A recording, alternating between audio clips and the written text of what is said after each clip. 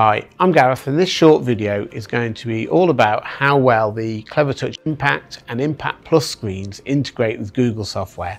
I'm mainly talking about the Google Drive, the cloud drive that allows teachers to create content at home and then open it up directly on the screen without their laptop even plugged in.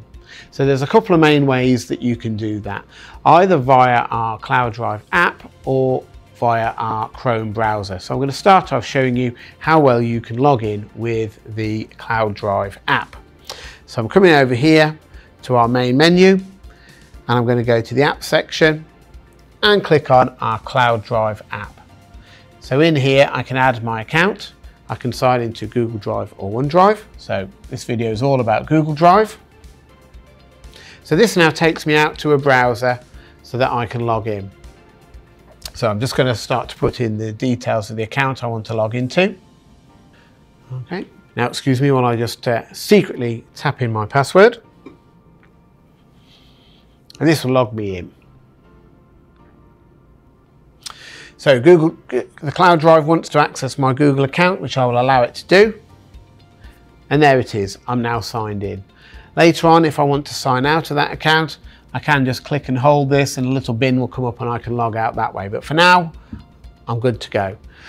So if I come out of this browser and come home, if I want to access any files that I've got in my drive and open them directly in the board, then I can go to the file section. So again, I'm on the main menu. I go to the files here and you can see that my account has already come up here in this Cloud Drive setting. Normally we might be on the storage of the board, but here, Cloud Drive, and there's any accounts that we've already got open via the Cloud Drive app. So now if I click on my drive, you can see all of my folders within the drive. Now, some files will come up as unknown because they will probably be Google Docs or Sheets, things that you need to open within the browser, which is the second way of accessing your drive directly on the Clevertouch boards. But I have got lots of files ready in my drive that I can open directly. So for example, PowerPoints I can open directly in the board.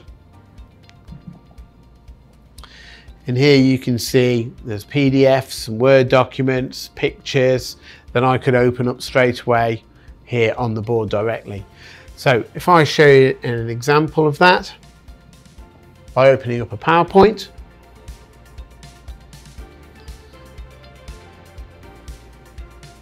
okay, so this is using an app that we have stored locally on the Impact and Impact Plus boards called WPS Office, and here it is. Now I've got the ability to play the PowerPoint just as you would normally. So this would be a PowerPoint, you've planned it at home, saved it to your Cloud Drive, and here it is on the screen ready to use in class and go through all the pages or use any hyperlinks that you might have put into the presentation too. You've also got the option to annotate directly onto the document and actually save these annotations on the screen itself if you needed to.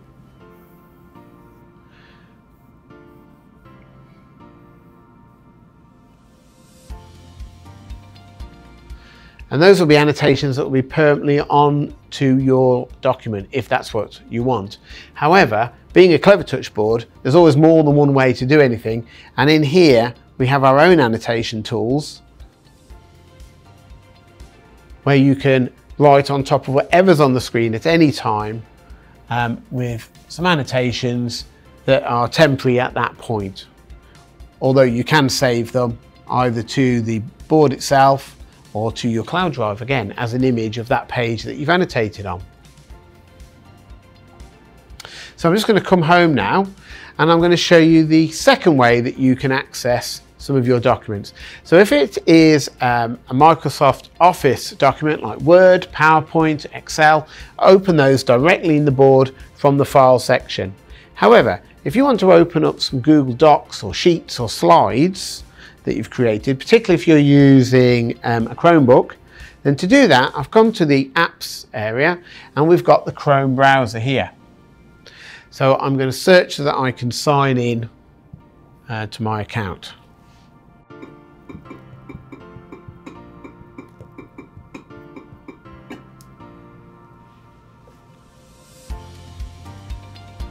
Right, so just as I did before when I was signing in using our Cloud Drive app, I can now sign into my account here. And again, bear with me when I just type in my password. Okay, and I'm in.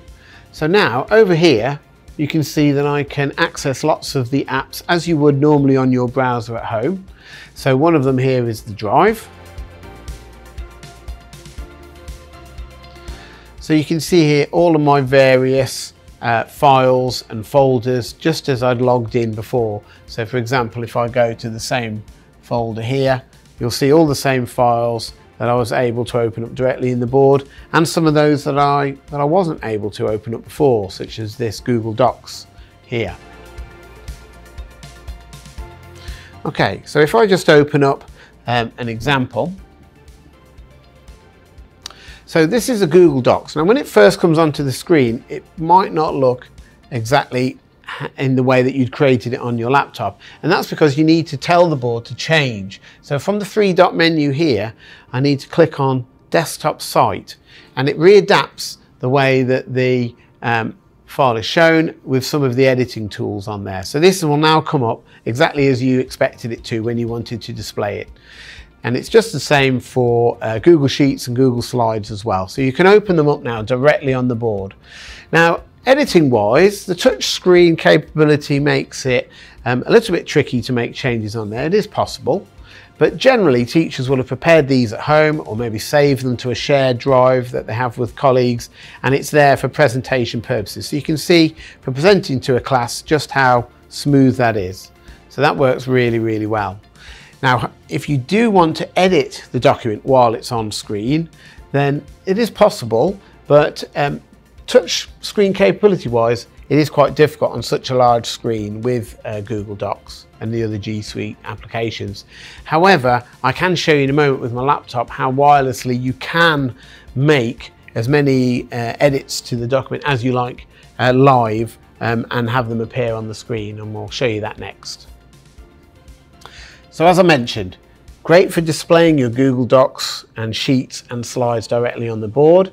Editing's a little bit more tricky.